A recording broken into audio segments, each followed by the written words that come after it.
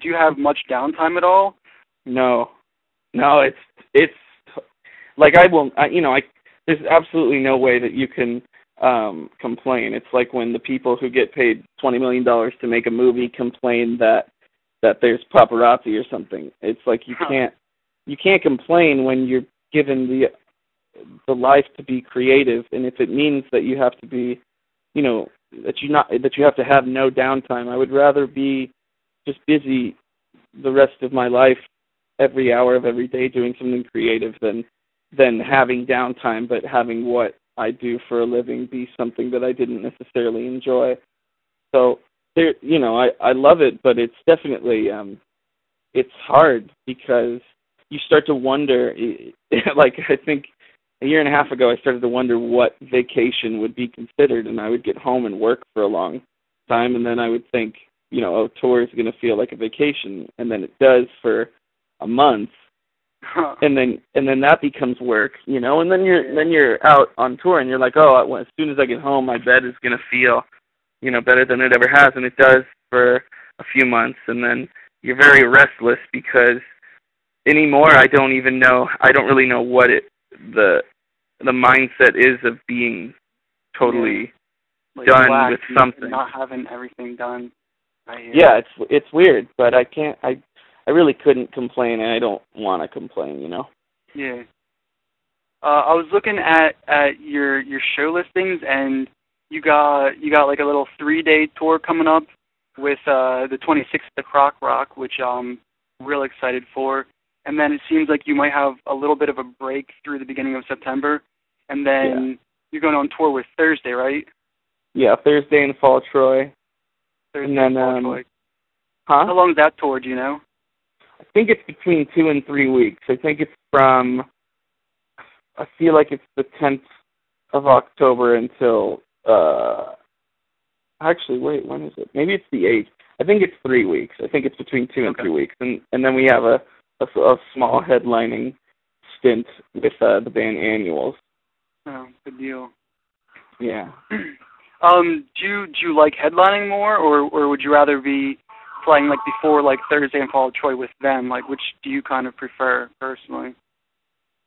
I don't know. I think each position definitely has a real set of positive and negatives. When you headline, you know that the people who will be watching you, 100% of them, because if they're still there by the end of the night, they're there to see you. They want to see you, and they want to sing along with you, and they are willing. You don't necessarily have to tailor what you're playing to please a certain demographic. Yeah. Whereas, when you're opening for someone or you're direct support for somebody, at least for us, because we do have a varied style of music. Before we go out on a tour, we kind of decide, well, what kind of band are we going to be this time? Like, are we going to be the heavier band? Are we going to be the, folkier band? What? Really? I never even thought that you guys would be doing. But that's pretty wild that you have such a range that you can tailor to fit different bands you're playing with.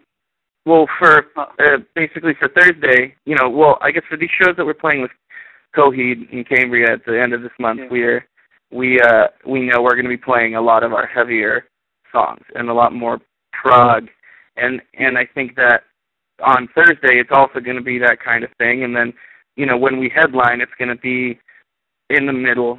And then, when we played with, the last tour we did was with Me Without You. So we knew that we'd be given a chance to be playing softer music. So it was a lot more groove and folk and Dixieland type of stuff. And which we still, like to add in the wild card songs just because there's no reason to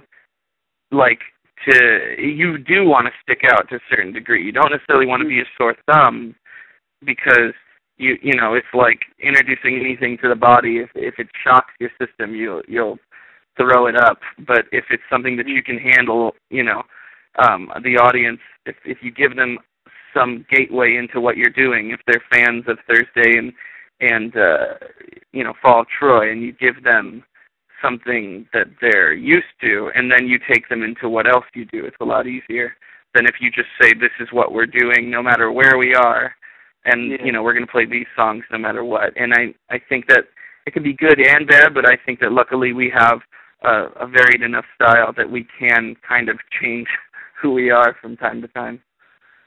Yeah, that's pretty awesome, man. Yeah, it's fun. I mean, when you have to play, not to speak badly about anyone, but when you have to play with bands that are like Scary Kids Scaring Kids, and then you have to play with bands like Say Anything and Save the Day, and then you have to play with Fall of Troy, and then Coheed and Cambria, it's like, that those fans are very different. And there's a lot of people who like all those kind of bands, but you would not necessarily find someone who's way into the Fall of Troy who is also, a Save the Day fan. Yeah, exactly. So you find a way to appeal to as many people as you can without changing, the foundation of what you do. Okay. A question about the website. Have you guys been working on the website at all? Your actual website? The guys who are the main, art and programming for the website right now haven't been doing the website because they've been working on the music video with me. But that's basically the next thing to move on to, because it's supposed to kind of be like an ever-expanding world.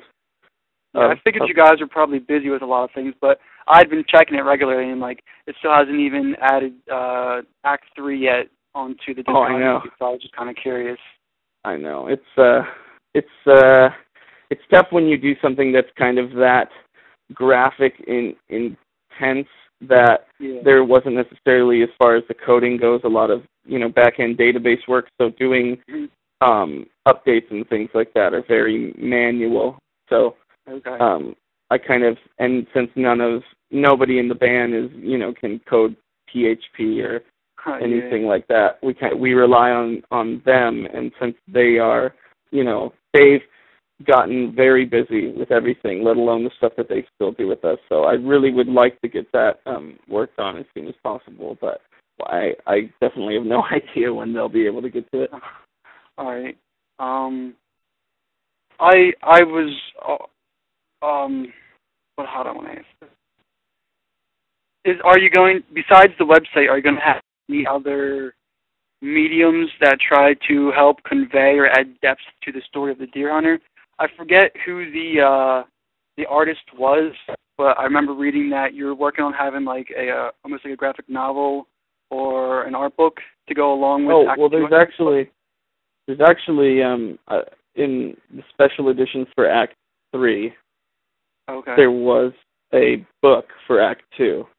That book that we were working on, it came out with that, and they only made 1,000 of them, but it sold really well, and so now it's kind of like we're trying to figure what, we don't necessarily want to just do another special edition, because that kind of gyps the people who went out and bought the special edition, limited to 1,000, that they wanted to own something that was limited. So now it's kind of trying to figure out what's the next thing that we can do where we can, include that book. And, we're talking about doing a vinyl, and also at some point we would like to, find a way to release a sort of a box set with Acts 1, 2, and 3 and a lot of artwork to go along with them. And, one thing that I'm doing right now is the video that I'm working on for Act 3 is very much a story-based and an art-based video. So, I would like to keep it to doing things like that and do that as often as I can. It's a little hard because there's absolutely no funding, And when you have something that you want to keep your bar pretty high for the artistry or the quality of work. You don't want to sacrifice quality. Yeah, exactly. So the Act 2 book took the 2 years in between Act 2 coming out and Act 3 coming out. It took literally all 2 years of that to just finally get it done. And it went through the hands of 4 different artists, and it was like colored. It was finally colored.